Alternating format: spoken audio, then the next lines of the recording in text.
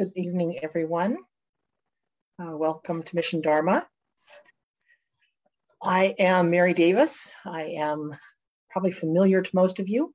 I am on the board here at Mission Dharma, volunteer, taught here before. I have a Sangha in Richmond, Insight Richmond, and it's always a thrill to be in the seat, a little daunting, but a thrill that I have been entrusted with this seat. So, you know what, let's do the hellos after the sit, if you don't mind, just because folks are still showing up. And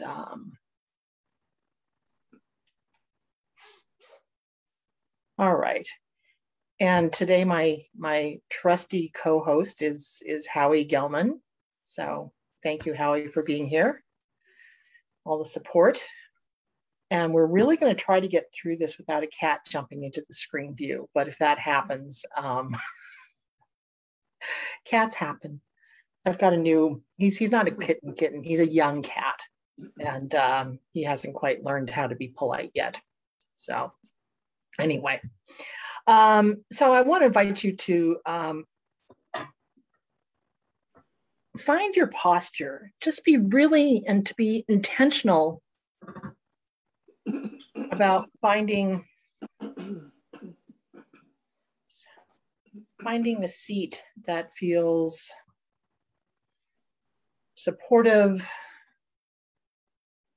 that touches into this inner dignity, so an uprightness to it. And really just taking a moment to do that transition to recognize that how we're going to be placing our bodies in a way that feels easeful, respectful, and kind. So do whatever you need to do in terms of adjustment with zhuzhing any pillows or blankets. Sometimes it's helpful to sort of move back and forth, maybe find your center.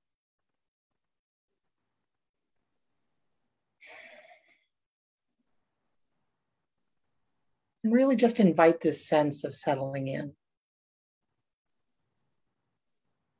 This transition from the world of talking and working and chores, news, where we've come from. So this transition to a more inward gaze, transition to silence.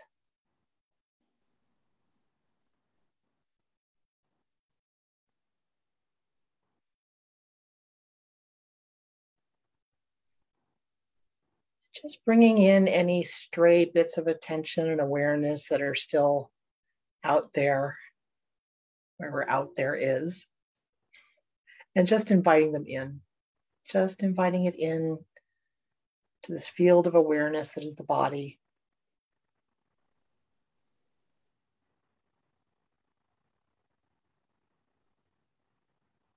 Sensing into the presence of the body.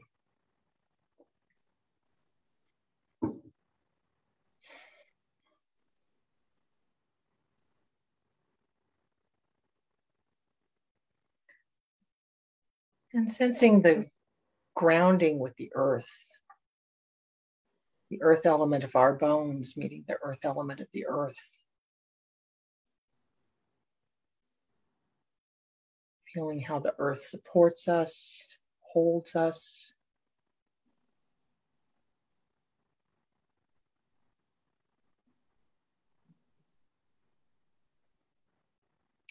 Also recognizing how we're being held by those who are also here with us, here in this virtual circle. Again, sensing that sense of support and care. You know, our practice is never for ourselves alone. We practice for those who are near or dear, those known, unknown. We practice to help heal this troubled world.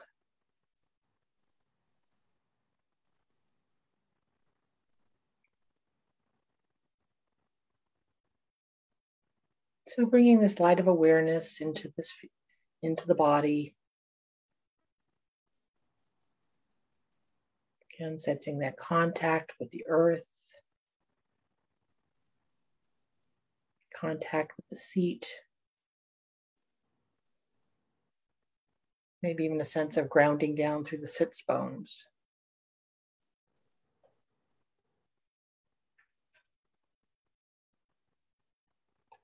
Feeling the touch of the hands as they rest in our lap or on the chair.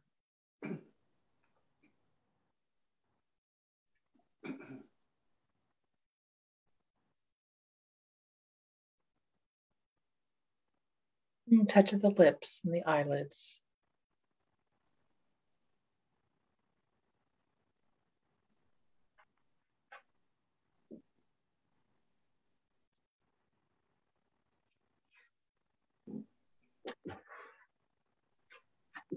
And with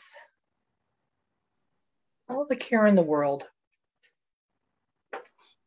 just scan through the body and see if there's any places that need to be released, where we can soften, we can let go.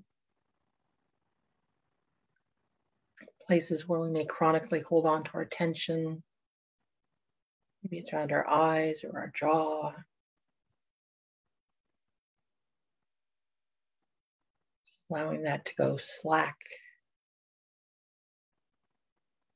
Our neck and our shoulders.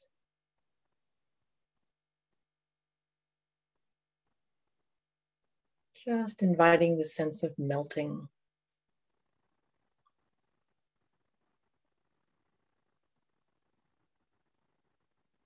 Maybe there's tightness around your heart center or your belly.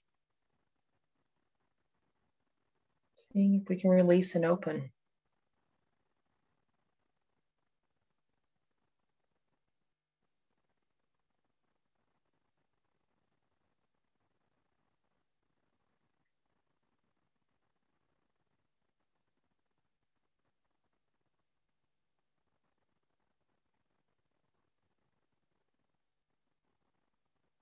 As the mind and body start to quiet, we can probably detect more subtle sensations. Maybe you feel some tingling or some pulsing or itching, or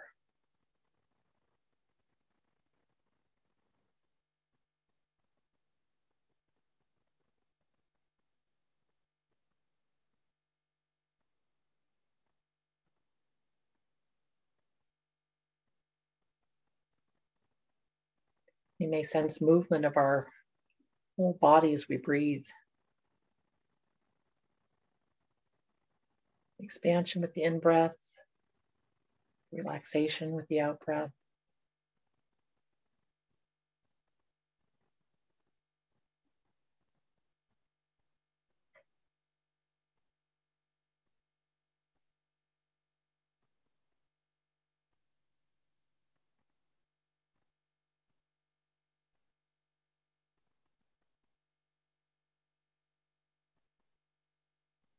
Just noticing how the body breathes itself.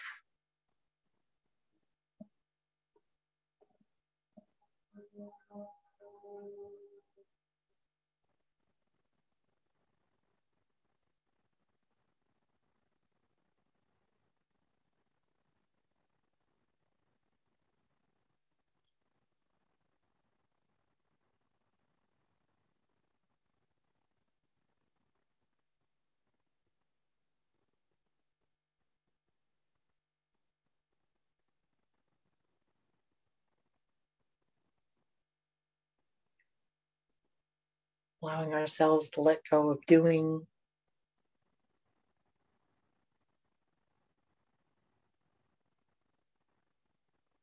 Letting go of trying to be someone, especially a good meditator.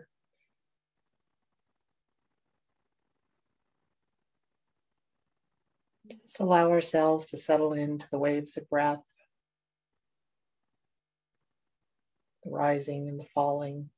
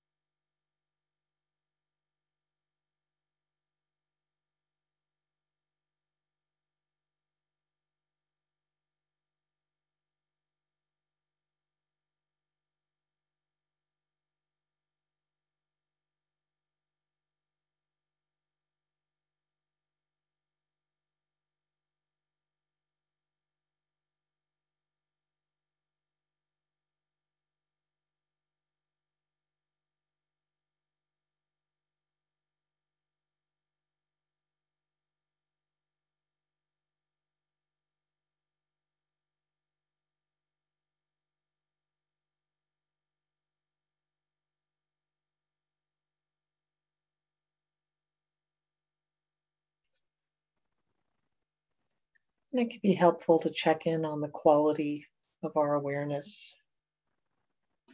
Is there a sense of spaciousness? Is there kindness? Is there acceptance?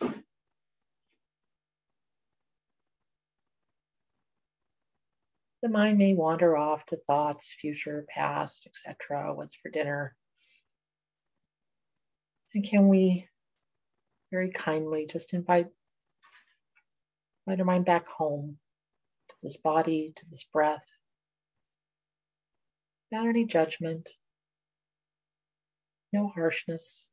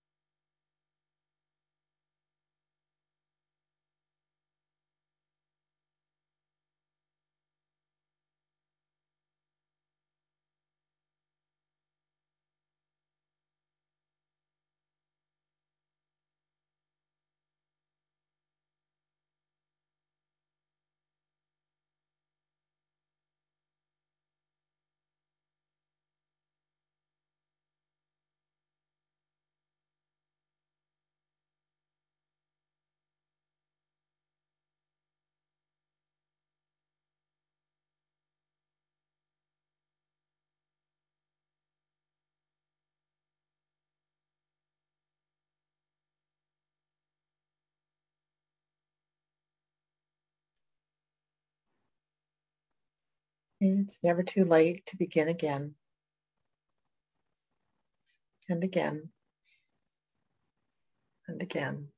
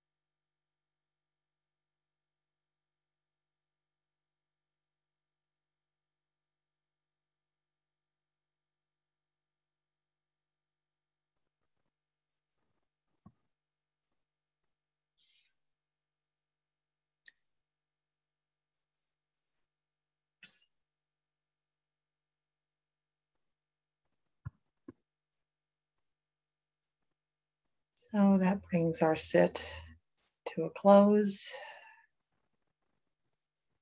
So just allow yourself to gently transition. Take a nice stretch or drink water.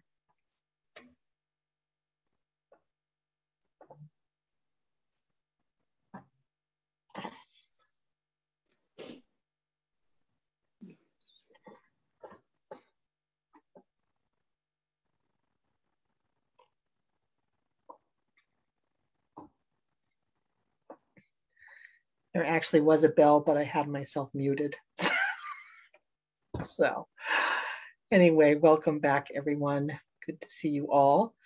So before we head into announcements and whatnot, I'd just like everyone to invite everyone to unmute themselves, open up their camera for a moment, and just greet everyone in the room. Say hello, maybe where you're from. Hello all. Hi, Mary. Hello. Hi. Hi. Hi everybody. Hi, everybody. Hi from Berkeley. Everyone. Hi, British Columbia. Hi from Hi Tucson. Mary. Hi. Big love. From San Francisco. Hello. Hi everyone, Auckland. Palm Springs. Hi, everyone. Nice. Oh. All right. Well, welcome everyone. It's good to see you, our far-flung Sangha from Canada and Nashville and locally. So, all right, I'm just going to hand it over to Mr. Gelman, to Howie Gelman, for some short announcements. Oh, okay. Everyone. Hi, everyone. I am the other Howie, so please don't confuse me. How dare I? Well, look, two quick things today. One is all of us have hopefully received a request to fill out the survey that was emailed to us last week, and there was also a mention about it in the reminder email too.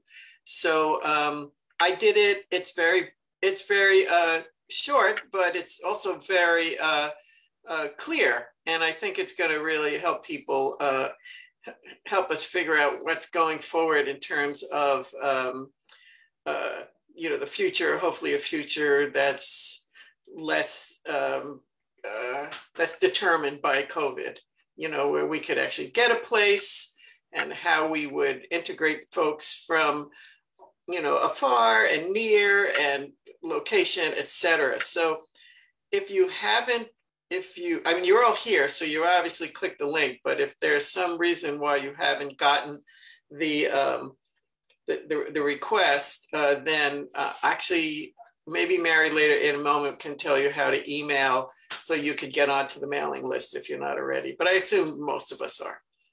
The other thing I want to talk about is Donna. And for those of you who are new or like hearing this, I'll just remind you that Donna is the ancient practice of showing gratitude for the teachings and for the teachers and the volunteers and everyone that keeps this Sangha going.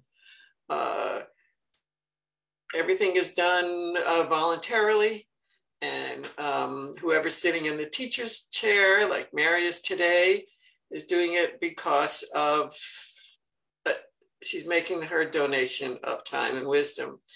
And it cost a little money to make this happen for the last thousands and thousands of years. And I don't want it to stop on our watch. So I think it's, aside from being, for those who can afford it,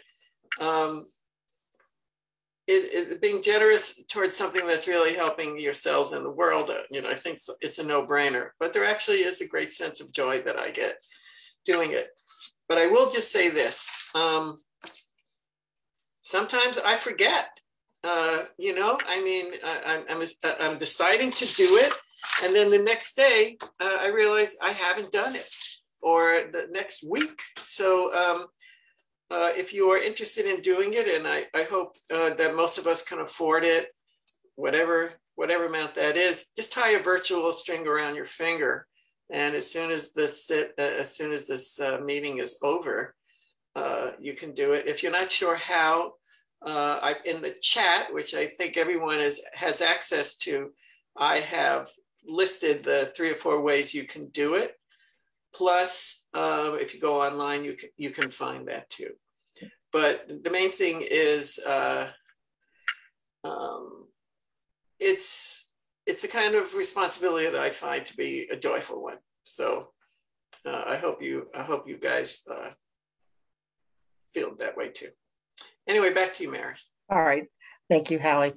And in fact, we're going to take a quick bio stretch, and it could be a Donna break. You can just take care of your Donna now.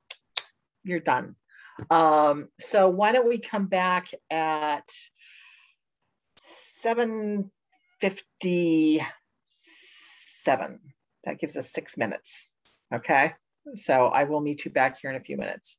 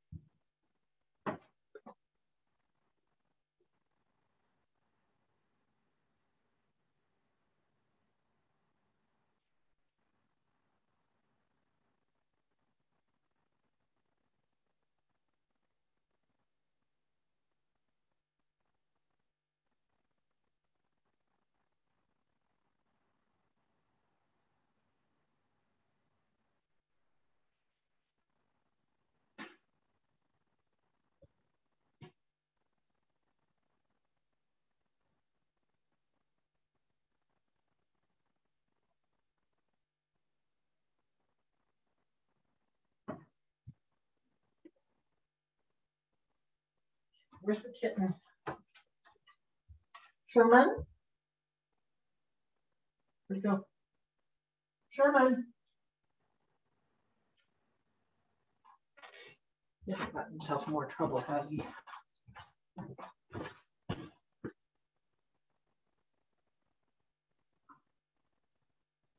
Sherman? Okay.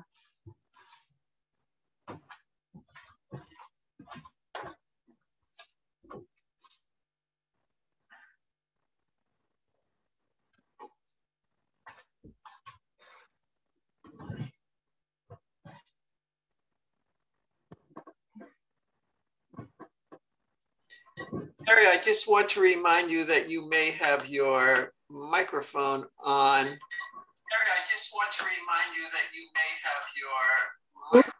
Mary, I just want to remind you.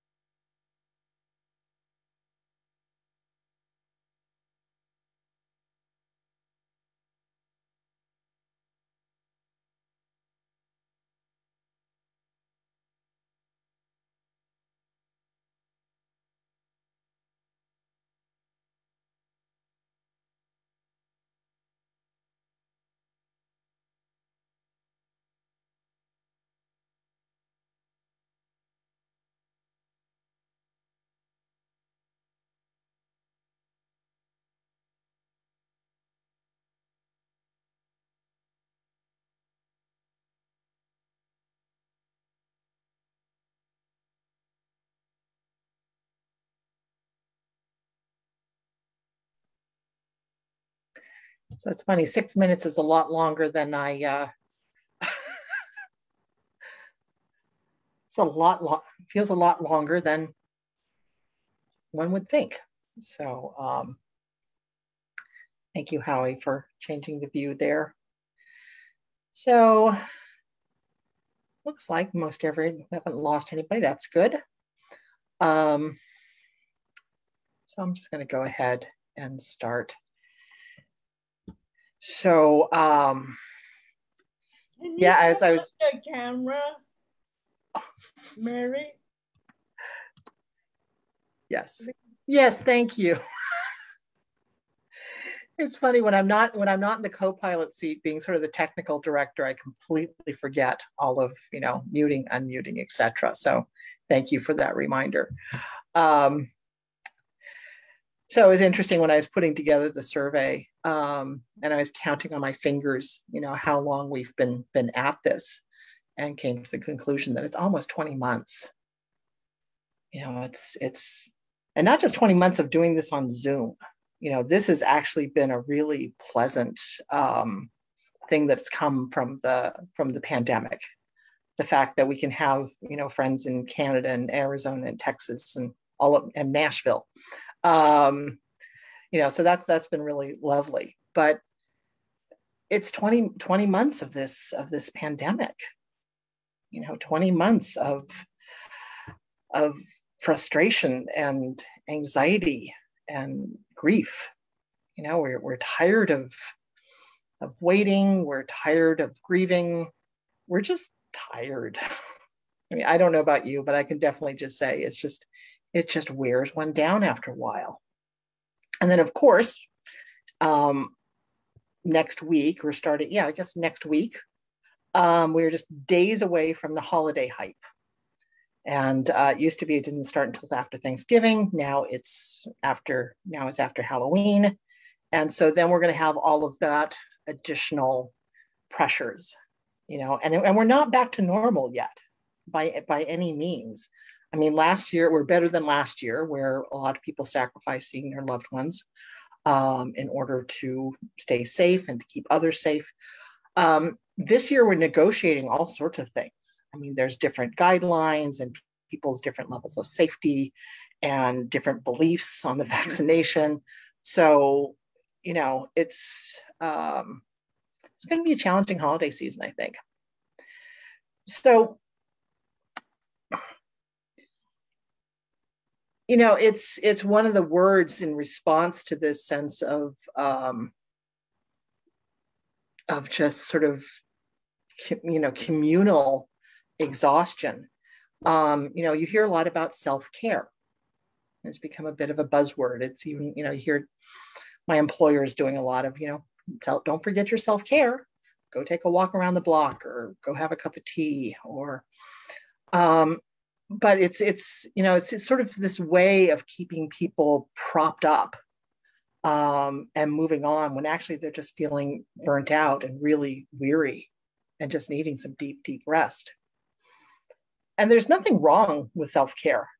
Sometimes a spa day, a walk in nature, a hot bath. Okay, I knew this was going to happen. Or whatever you need to do to recharge is great. I encourage it. But the problem with a lot of these self-care actions is that they're really just merely stopgap measures. They're a temporary cessation of our distress, and we need to keep doing them, right? So sort of keep the stress at bay.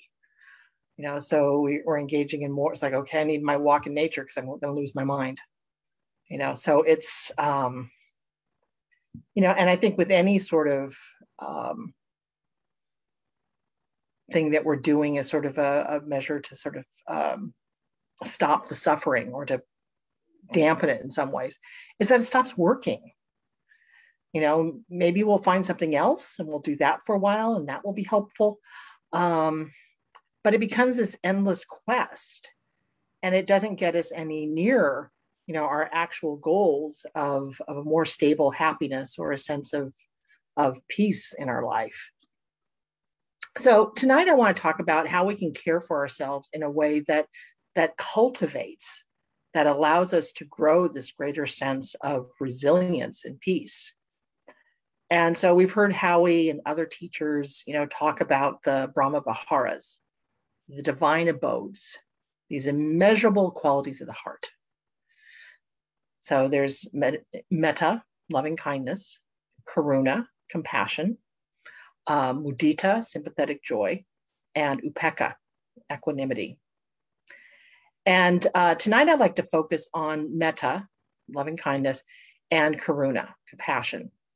And in particular about self-metta and self-compassion. So I'm curious before I get started, how many of you have a metta practice? And if you have a metta practice, how do you practice? Is it a regular part of your practice? Is it as needed? Is it a retreat practice? So you can go ahead and just type that in the chat box. I'd just be interested in knowing what, what your metta practice is like. And it's okay if you don't have one too. Just curious. As needed in retreats. Yes. Intensive time doing metta. Yeah. Anyone else? Or maybe just a show of hands. How many folks have a metta practice? Yeah. Okay. So kind of, sort of, yeah. And some have more gratitude pretty much daily as needed, and retreats. Excellent. Okay. So it varies. So I think there's this tendency, because I know I had it too, to view our metta practice as a bit of an add-on, sort of a nice to have. Maybe we do it when we're feeling called to it. Maybe our heart needs to warm up a little, or we have a friend who is struggling and we want to send them some metta, or maybe we're struggling. I know that I will drop into metta sometimes when I find I'm having a sit and my mind won't settle, right? The mind is already sort of churning. So it's like, okay, let's just use that energy and, do the phrases and do some metta. But I recently was reminded when I was going through the Eightfold Noble Path with my Insight Richmond Sangha, that metta and compassion are included in the second step of the Eightfold Path. They're right there in right intention, or sometimes called right thought, right intention or right thought. So the practice of metta and our compassion are not a nice to have. They're integral to our path of awakening.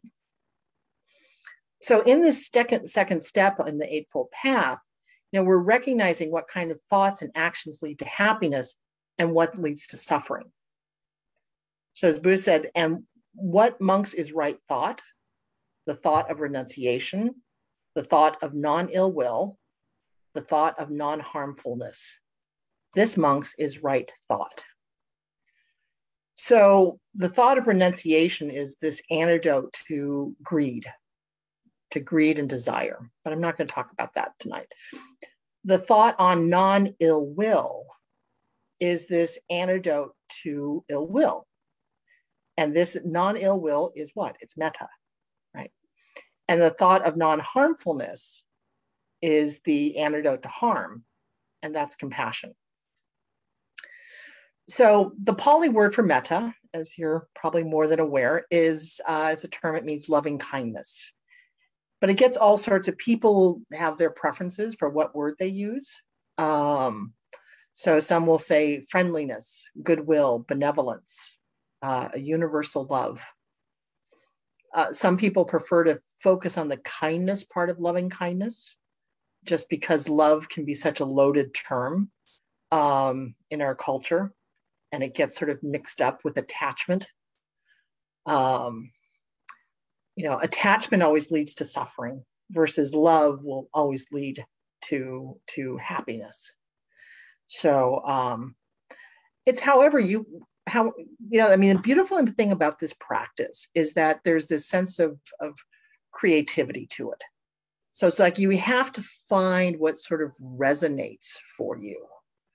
And so if loving kindness doesn't resonate for you, maybe it's friendliness. Oh yeah, I can do friendliness. Loving kindness, maybe that's a big ask. The same particularly when we start, for the difficult person or whatnot, it's like, I can be kind, maybe not so much loving, but I can do kindness, right? So again, sort of, don't get caught up in the terminology. Find what works for you. Metta is also described as a strong wish for the welfare and happiness of others, including ourselves. So, and it's not something that's external to us. It's not something that we are trying to attain or achieve, right?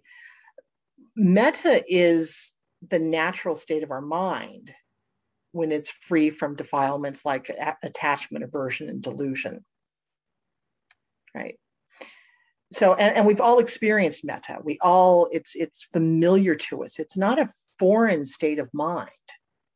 We've probably experienced this with our friends and our families. Pets are a great source of metta, right? Yeah. But, it's these relationships where our heart feels open, receptive, and we're not harboring any ill will. We wish nothing but the best for them. And so that's the experience of metta that we can touch into when we're sort of, when we think about it. And of course, our human relationships tend to be kind of a mixed bag. It's not all metta all the time. Our loved ones can be, sometimes we're not feeling so loving and kind, or they're mixed up with attachment, right? That sort of grasping and holding on. So just this understanding that, our relationships are not all pure and they're complex. So we may derive a lot of benefit from the practice of metta. That's why, a lot of times people will sit down to do a metta practice when they feel like they need it. They need that sort of sense of whether it's soothing or just getting in touch with their heart, a softening. But metta itself doesn't seek any self-benefit. It's not our intention, right, to make ourselves feel better. We don't send metta with the expectation of getting something in return, right? It's this intention practice, where this intention of opening the heart to ourselves, opening our heart to others, just big, so that everyone gets included in this big heart.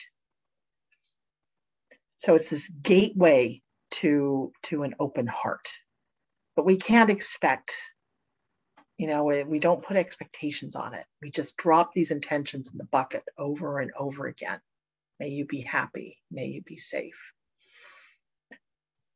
So for those of you who do have a metta practice, you know that the formal metta practice is a repetition of phrases of well-being. So wishing for ourselves happiness, wishing for ourselves and others, happiness and peace, safety and protection, health and strength, and ease and well-being. And we repeat these phrases as we bring to mind different muses. So, we'll send it to ourselves. We send it to a benefactor, somebody who has helped us, a good friend, a neutral person, a difficult person, and then all living beings, right? So it just broadens out, and there's a level of difficulty, right, with each level. It's like, okay, the heart's warmed up. Can I include this too? Can I include this too? Can I include everybody? And so the logic behind this order is that we start where it's easy, and then we increase the challenge. Each step opening the heart a little bit more. But you may have noticed there are some teachers, and myself included, who switch around the order of the muses. And they may start with having you focus on the benefactor or good friend, right? Someone that we easily connect to. And the phrases come naturally and sincerely. You know, there's no hesitation. It's like, oh, yes, I'm thinking of this person, and may you be happy. May you be safe. You know, it's just this natural outpouring of our caring, right? And so this gets the heart sort of warmed up, right?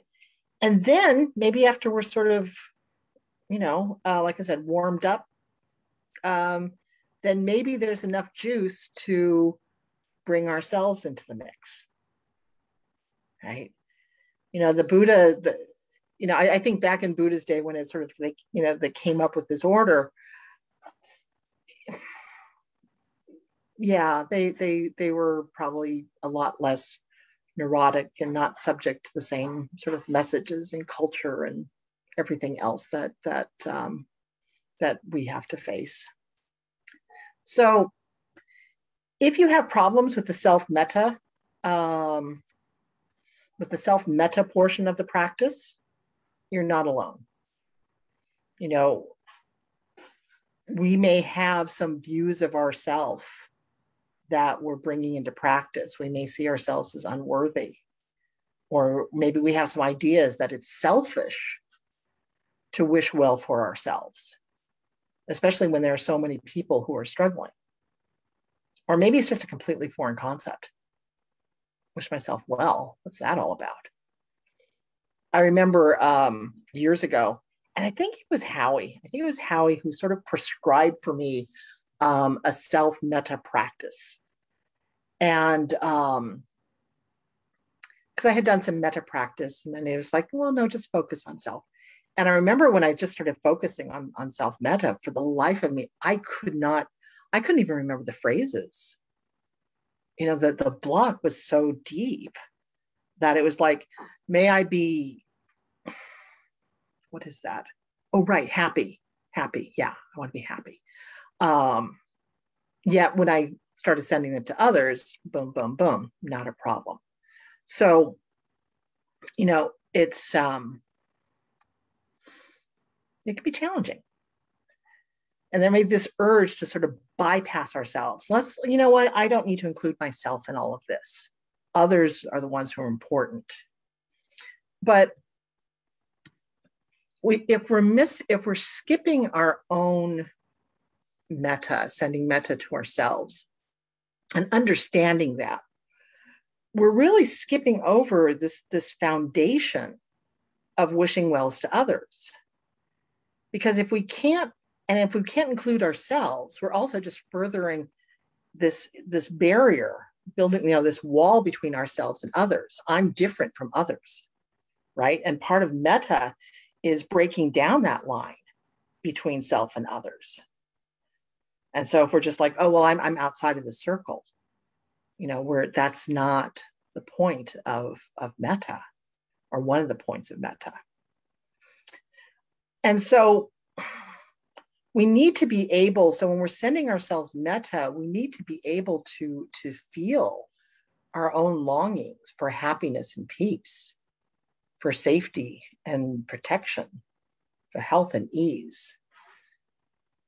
You know, because how else can we really understand how deep that longing is for others? You know, there's this implicit phrasing that just as I wish to be happy, may you be happy. Just as I wish to be safe, may you be safe. Right? So it's this equalizing, this bridging between self and others. So we can't skip that step. It's our connection, because every living being wants to be happy, and no one wants to suffer. Now, we all have different ways that we may define happiness, but everybody shares this deep wish. I want to be happy. animals and insects, and everybody wants to feel like they have shelter and they're protected and they're warm and cared for. Everybody, no matter how deluded they may be. We all share this really deep wish, and we don't wish to suffer. So what happens when we don't see this commonality, if we leave ourselves out and we don't recognize this commonality between ourselves and others, is that we do start to other folks, right? We start to strip them of their humanity. Well, they aren't like us, or I'm not like them, right?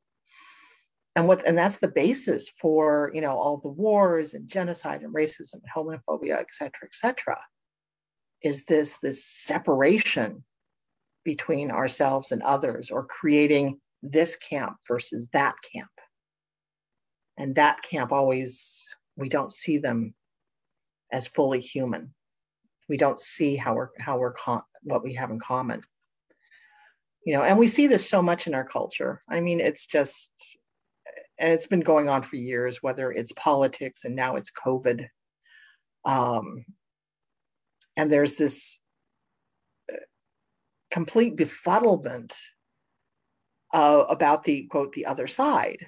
It's like, for instance, I honestly don't understand why people won't get vaccinated. It doesn't make any sense to me. I don't understand it. And especially when they're sort of, fighting to not be vaccinated.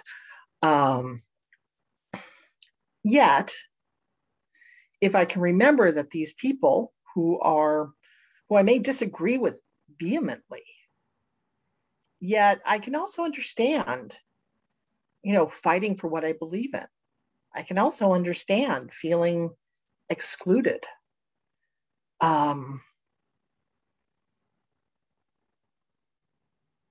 So, there's that bridge. Like I said, I don't agree with what they're doing, but that's a human being. And so can I include them too?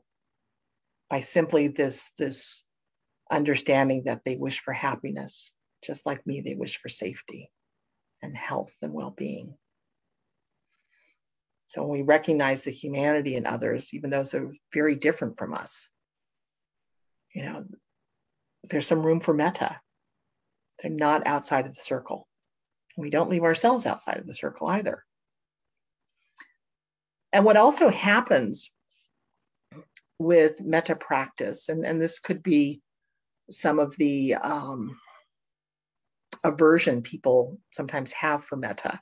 I mean, it's interesting. Some people love metta. Other people, it just doesn't do it for them. I mean, I've led metta and have people sort of scrunch up there. I'm like, oh, we're doing metta. Because what happens is that when we get in touch with our own longing for happiness and safety and health, what it often illuminates is all those places where we aren't happy, or we don't feel safe, or we're not feeling any ease, right? This wish can illuminate our dukkha. It illuminates the first noble truth.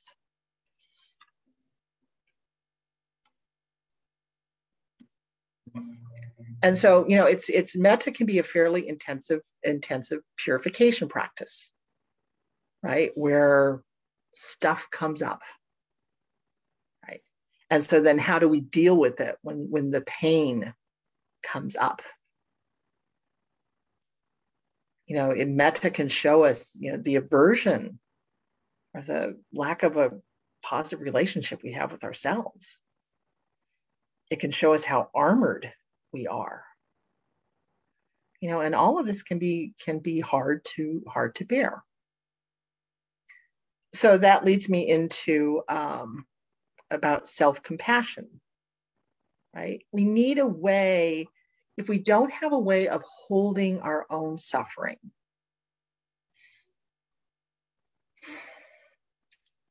how are we going to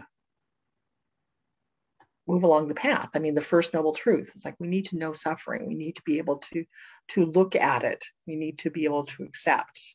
We need to be able to recognize it and to be able to hold it. So with self-compassion, well, first, let me just, compassion or karuna is what arises when this heart of metta meets suffering, right? So it has the condition. So it's this caring heart of metta and it meets suffering. Right? You don't generate compassion for somebody who's doing really well, right? If somebody's like in a really great space, it's like, oh, I have so much compassion for you. No, for the most part, then there's maybe mudita, there's a different reaction. But when it meets suffering, what arises is compassion, this wish that you not suffer, this wish that I can help in some way, right? So, on this path, we need to be able to find ways to be with the dukkha and not fall into our usual strategies, whether it's, pushing away or blaming or distracting ourselves, going numb, immediately going to fixing mode, right?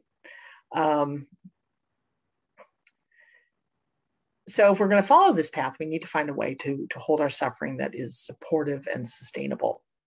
And there's a lot of suffering in this world. I mean, we're not just talking about our own personal suffering, but we're talking about holding the suffering of those near and dear, of holding the suffering of people in our community, people in this country, the whole entire world, the suffering of humans, of animals, insects. We don't have to look far to find suffering. We can look at the news, we talk to our friends. I mean, you just scratch the surface of any human being, and there's a story of suffering there. So it could be our colleagues, strangers, and sometimes it can feel overwhelming. And particularly, in these times that we live, I mean, just the level of, with COVID and the death and the suffering, and it's like, how do you hold it all? So if we don't address our own dukkha, our own suffering, what happens is that we run the risk of not being able to be there for others. We burn out. Our heart can harden because we can't take it anymore. We shut down. We build walls. So self-compassion is not selfish.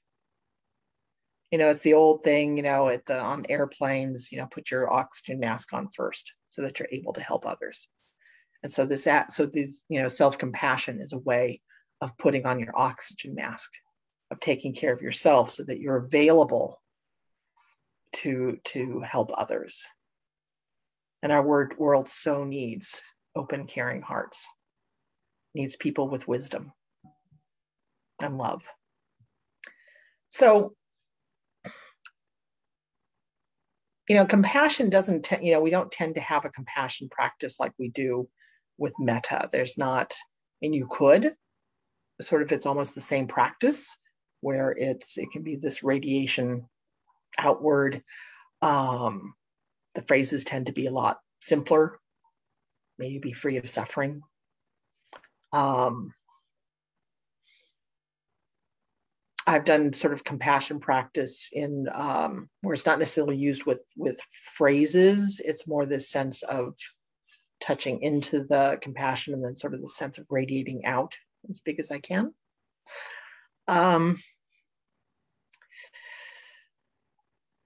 But for ourselves, there is a practitioner, somebody who was practicing, Kristen Neff, who started as an insight meditation practitioner, and Chris Germer also. They're both, psychologists. Developed a process called mindful self-compassion. And I can, let me just really quickly, and if I don't get to all of it, you can always look it up. Mindful Self-Compassion, Kristen Neff, Chris Germer. There's trainings on it, but really sort of this idea is like, okay, I'm feeling some hurt. So it's got 3 parts. One is mindfulness. We recognize, oh, this is suffering.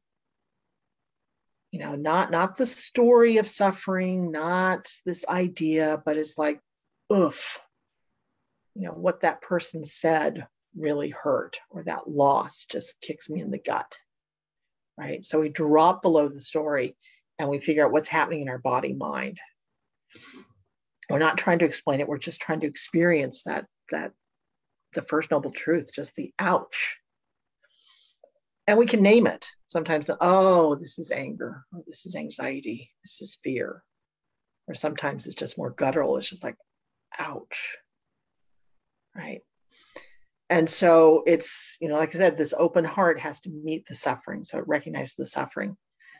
And the next part, they call the common humanity, but in Buddhism, it'd be like sentient beings.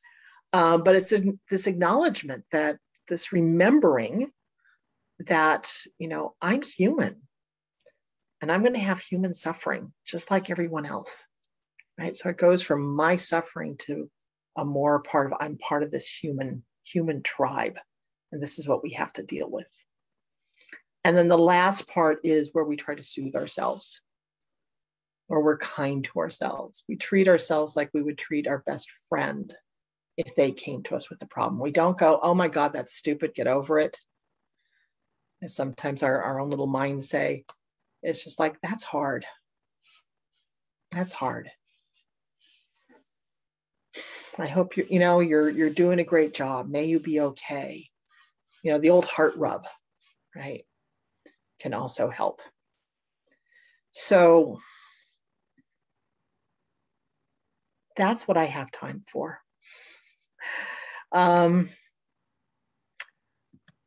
I might have to, does anybody have I think I have time for like maybe one question. Does anybody have a question? Did this make sense?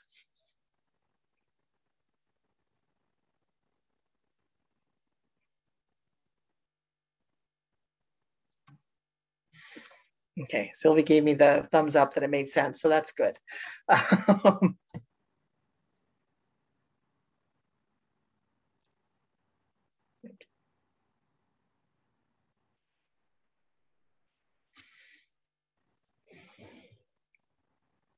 Okay, well, if there are no questions, I think that we can just take a moment to dedicate the merit.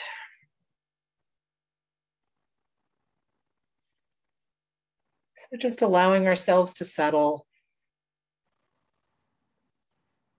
letting the words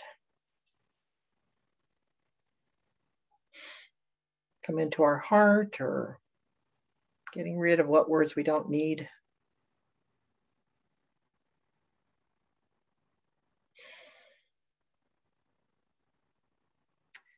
So if there's been any benefit in our coming together tonight with this intention of compassion, loving kindness for ourselves and all living beings, the whole world, may we spread that benefit far and wide to those near and dear, those known and unknown, those in the sea, the sky, the land,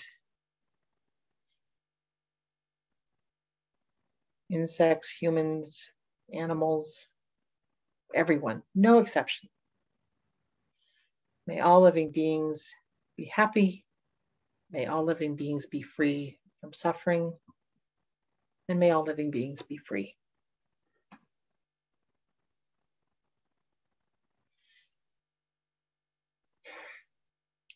So thank you very much for your kind attention. It's been lovely sitting with you all. And next week is David Lewis. And then after that, Howie should be back. But David is a lovely, lovely teacher. I think you all know David, or if you don't, get to know David. So thank you all again. Take care. You can unmute yourselves, say goodnight. Good night. Good night. Good night, everybody. Well, good night. Good night, everybody. Metta to everyone. Bye. Good Good night. night, everyone. Good night. Good night. Thank you. Good night, Thank you. everyone. Good night. Thank you. Night. Thank you, Mary. Okay, you're welcome. Bye-bye. Bye. Bye-bye. Bye. Ciao, ciao. And I got through it without a cat jumping into my lap, so I'm very happy about it. Night, Mark. Thank you, Mary. You're quite welcome. Thank you.